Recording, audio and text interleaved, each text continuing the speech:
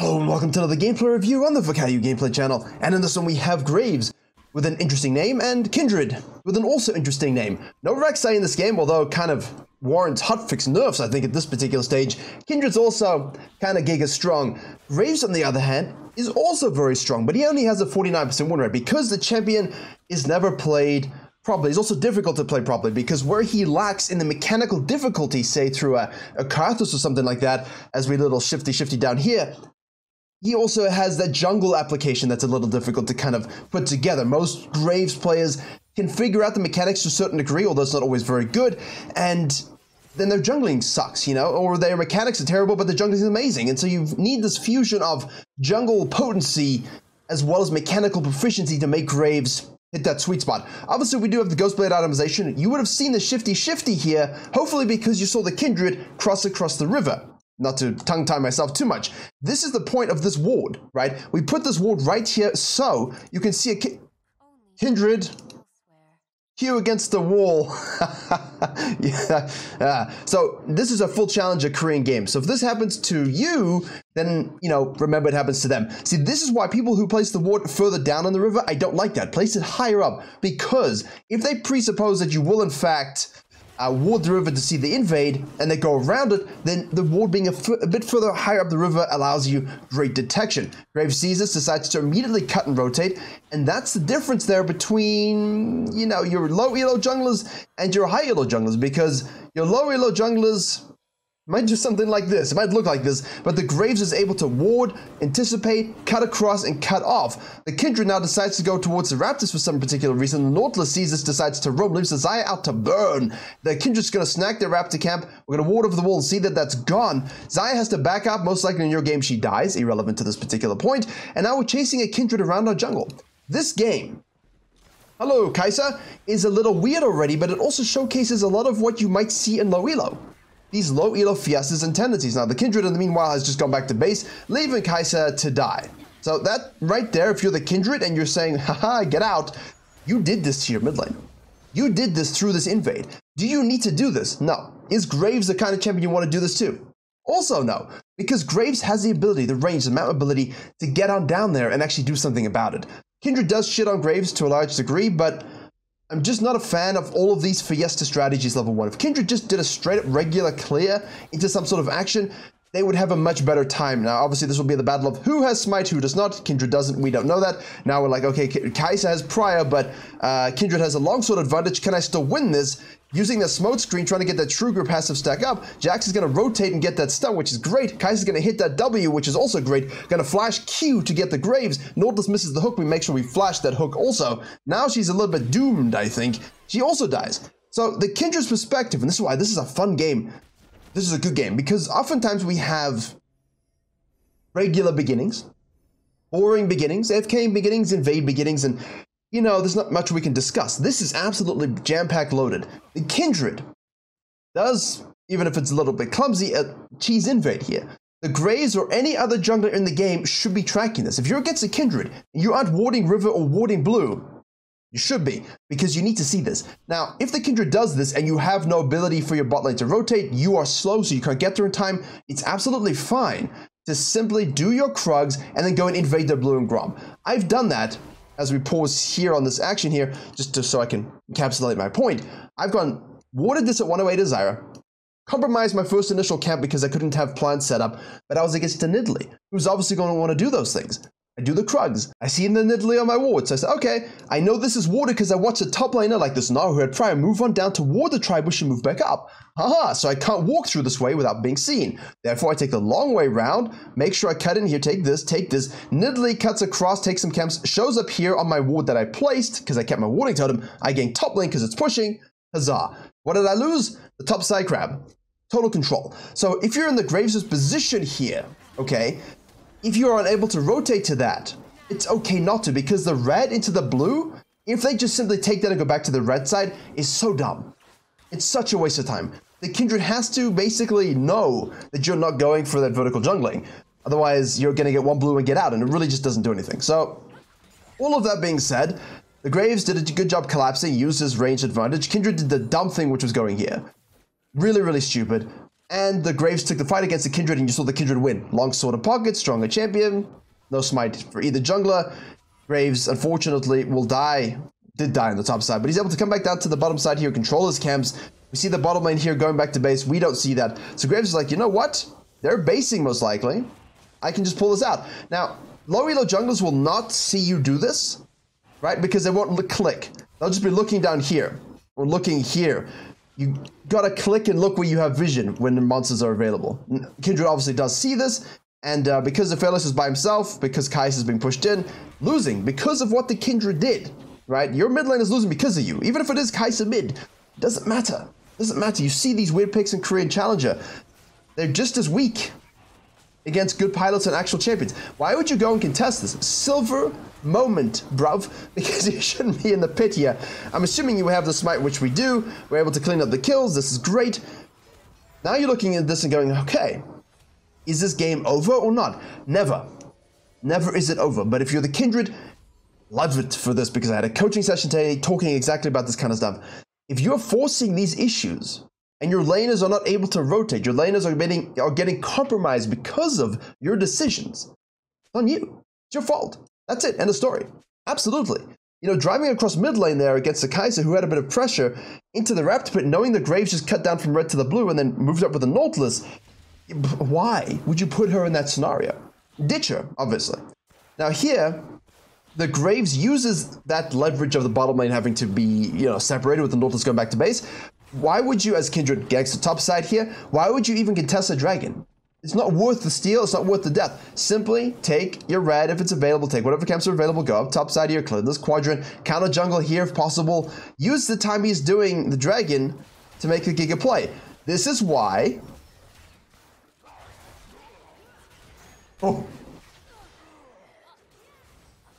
Anyway, that's why Kindred's broken. Graves is stronger, but I always, and everyone knows, you like to play Kindred against Graves because it's a nice counter matchup. But this is why you drag the red into the brush so you can see them arriving, so you can make that decision. Do I fight? Do I leave? Or whatever. Ideally, we're level 6 there, so we can make a good fight, but it is what it is. We die to the Kindred. I'm okay with us taking that fight as Graves because you're Graves, right? We have to be able to do something to get this lead, and with 3-2-2, they're 2-3-2, and the gold amount is 3.0 to 3.5. Solid gap at this particular stage. Either way, the Kindred's making these aggressive plays. What will happen in your games? LeBlanc won't rotate. You'll die 1v1. You'll lose your red buff. All these things, right? And you think to yourself, man, the enemy jungle is playing so aggressively, what do? You do what the Graves has done here. You either do the thing I was talking about here with the kind of avoidance, or if you can actually run into them, you do what the Graves did. You just cut across, push them off, especially if you're quick about it, recognize it with your good vision. Alternatively, when you're being invaded like this and things like that, you just control your camps as best you can. And honestly, if you see the Kindred move up here, invade you, and you just cannot take it, you know that, just leave. Right, just absolutely leave. Kindred doesn't have 6 here. We're hoping to get 6 for the tower dive. We're not able to do it. We could go cheeky, but again, a little bit risky now. LeBlanc obviously has that prio. We compromise our mid laner. Graves is just vibing. And this is the big thing about Graves. Against ganking junglers, aggressive junglers, farming junglers, as we shout across the mid lane here beautifully, you always want to make sure you're controlling your camps, and when you can slide it for counter jungle, do it. When you can slide it for an objective, do it. You are the map control smooth operator, right? You want to always be in control of your own econ, such that with 51 CS, with a dragon, gonna go for this now, using that E of the wall, kited to the back of the pit, and the Kindred's at 40. Down 11, down a bunch of gold, no objectives.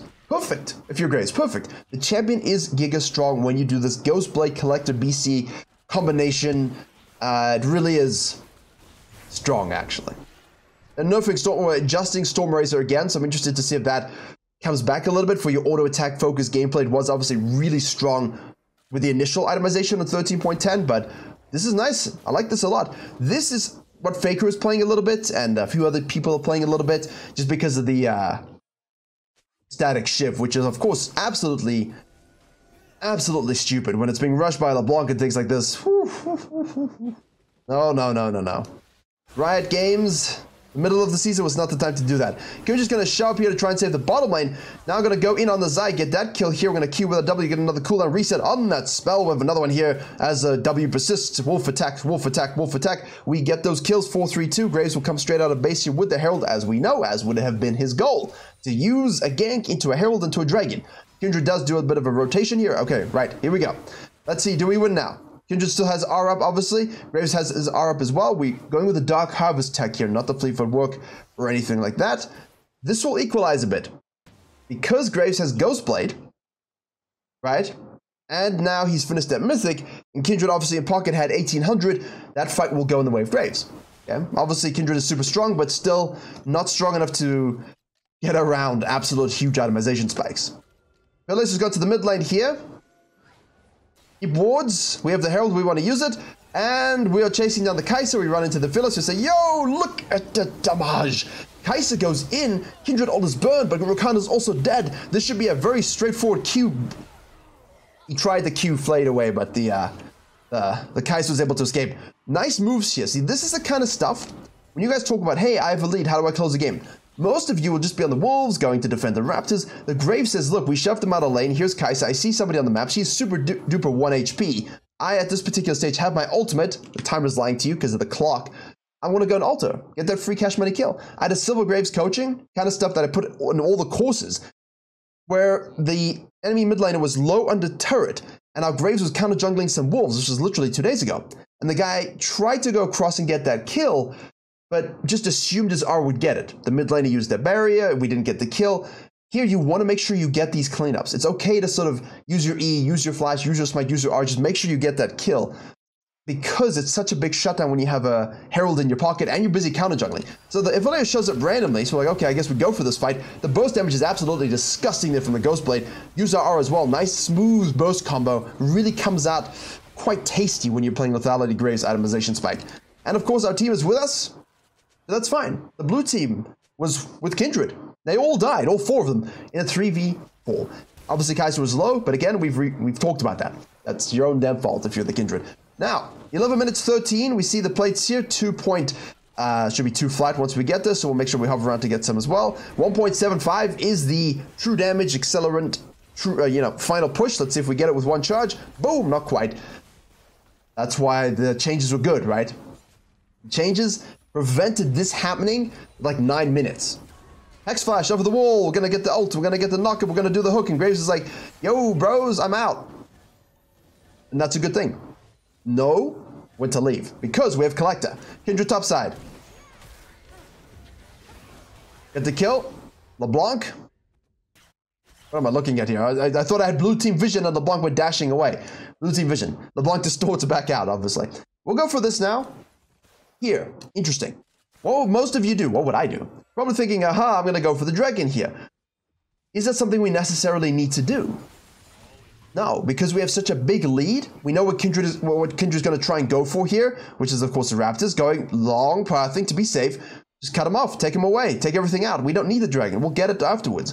We'll clear that vision deep. Now we'll see. Kindred will be like, well, that's sad. I better rotate up. Graves is like, well, Kindred's going to rotate up.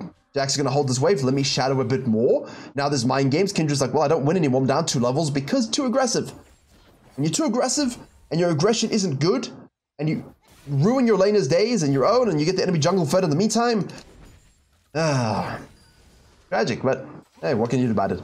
We're going to E-forward here, hit that smoke screen. Smoke screen needs to be used more often, people. If you play Graves, please use that smoke screen. The E smoke screen is super juicy. Get the gap, get the smoke screen. And then obviously now, Rakana showed up here, which is going to ultra... just ult back into the auto, free kills. We have the Q up, we can use it against the wall if they want to come closer here. Bot lane is Fisty in the mid lane. We've got Kai'Sa and LeBlanc in the bottom lane.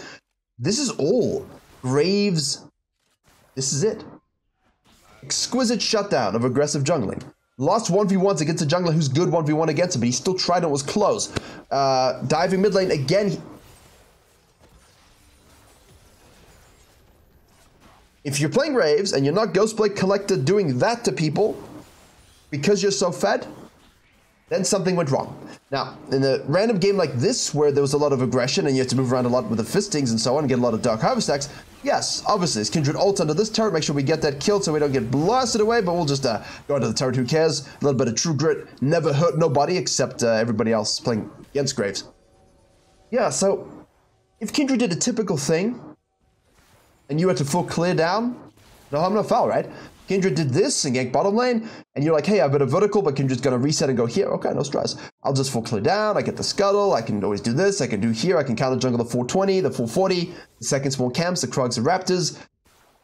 You know, you're absolutely relaxed as Graves. You don't have to have high kill participation. You just have to have high experience and gold income.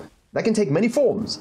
And as I said, most people build wrong, don't know the burst combos, and just don't have the same amount of map pressure as these kinds of Korean Graves do. Now we take the objective. Outside the roll, fall back to our camps here. We see the Kai'Sa low, LeBlanc trying stuff. Kai'Sa also has the static shift completed. I didn't miss the item. Not like this though. Not like this though. Oh, hello, Philios. We're waiting. See, that's Graves' ranged issue a little bit against things like Xayah, right? You need a good angle of approach. Quite often you do, actually. You can't just run out a lot of comps if they're not a disengage. Kindred marks us for some peculiar reason. Probably going to look to try something a little hyper-aggressive. Distorts. Yeah, just watch. This is great. This is perfect Grave stuff. Everyone's posturing and chilling and holding waves and, wow, fine, I'm going to go farm in shadow. That's it, right? I'm watching, I'm watching, do my quadrant, react as necessary. Kai'Sa obviously doesn't have E-Evolve yet at all. We'll just do a cheeky double auto. And is Kindred going for the greed here? No, decides to try to go to the mid lane. Obviously low HP Xayah, low HP Nautilus. Don't have flash here, but should be able to get the E-Proc onto the Nautilus, which we can do. Graves says, okay, cool. I see you. I see you, Jake Sully. Look at the ward. Haha, now you have to use Scanner, you son of a bitch. No Umbral Glaive for you. Still, I think everyone in high elo will perpetually hate Umbral Glaive. Graves. For all time.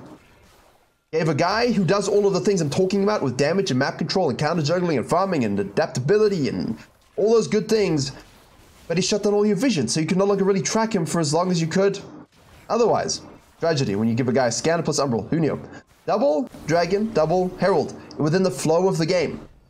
Back to base here. Most likely Kindred has all of this under control anyway, and all our team are kind of off the map, no real reason to stay. And what do we have at this particular point? 4.2, we got Black Cleave from one buy. No boots even. I mean, I would probably have boots. I would probably have upgraded my boots. MS is good in lower elo games. In this game, we're fine. We have, what, 430 still? Yeah, so it's a cut because I had a dummy moment. I was like, okay, so, you know, normally I would go boots and the mobility's pretty good, but obviously we have Gustwalker Hatchling, we have Boots of Speed, and we have Ghostblade. So we're able to maintain that 30 pretty quickly. However, still, all things considering, you're most likely not going to be pushing them up this aggressively as you're familiarizing yourself with the mechanics and how to play the champion in the jungle. Get your boots, your resistances, and Zerkers if you're feeling particularly overly aggressive. Resistance boots still good. Nautilus from the flank. Ult kill into the Aphelios, kill the turret, perfect. This is the kind of stuff that just blows open a game. I don't think people realize this, right? Kai'Sa's down here, okay, Kindred's out of position, and this is what you don't see in low elo. I think they're just gonna end. Are they just gonna end? They can. This is the kind of stuff that low elo just doesn't have. Woo! 3 Adam Graves at 16, 17 minutes. 16-2-3. Dark Harvest stacks at 17. This second Herald is why I tell you to get it, because if they misposition like they did here, as a low elo, mid elo, diamond elo, anything below master, any jungler in the damn game, apparently, even challenger, if you can get this push, right? We don't stay to farm camps. We like push deep here. We see our teams here. We see Kai'Sa. We know Kindred's floating around doing who knows what. Make the pick. Right? Push in, activate the Herald, they have 2, we have 4, kill someone quickly, use your burst combo, use your R from range to snipe that, especially with Dark Harvest, right? That gives you free stacks, free kills, it's amazing. That's what the synergy's for with lethality. Collector 2, even that little bit of percentage does help. Now they're dead, you killed 2, they're completely out of position, you've got this Herald push, you do so much damage, and they just try and hold and you just blow them up. And you win the game. I love games that are still comebackable by the blue team's perspective with a bit of patience. But usually if the red team knows what they're doing, they just end super quickly. And I've looked at a few replays for this video, and we had some great KDAs, but it just said slow to end, slow to end, slow to end. I'm like, why are you being slow to end on a Graves who's fed? Because we don't get the second Herald, we don't pull the trigger quickly enough, and we don't have the right amount of damage. Gold, 13.1k, Kindred, 7.8 at the end. And remember, we were 3 to 3.5. So the Kindred went from 3 to 8, basically, just adding 5k gold, and the Graves went from 3.5 to 13.1, almost 10k in that same stretch. Think about that for a second. Think about how strong that is on this kind of champion when you do it correctly. Hopefully this enlightens you to the speed of the game that you need, whether it's a Fiesta, whether it's measured and typical, whether it's standard and boring, Graves will do the work. Don't forget bootcamp coming up very shortly in the middle of July to start the beginning of the season. We moved it to make sure it's kind of gives you time to play your end of season finale, and then we'll start the second split up with a bootcamp to give you everything you need to know to achieve that peak and higher. I'll explain more right now after this, but thank you very much for watching. Virkayu.gg for your courses, Zara.gg for your champion guides, and as always, I will see you all in the next one. And with the season being split into 2 parts, it is time for another bootcamp. Myself and Virkayu.gg will be joining forces with Gosu Academy once more, as well as Coach Kybit, to ensure that you have all the fundamentals you need that will outlast any meta and maybe even time itself. You'll see the topics on your screen now, a completely revamped curriculum specially to build on the previous bootcamps, and along with tickets for this bootcamp, we will give you all of the previous VODs to the previous bootcamp so that you can have all the fundamentals you need as a total package. And if you can't make the lessons, don't worry about it. It's a 2-week bootcamp.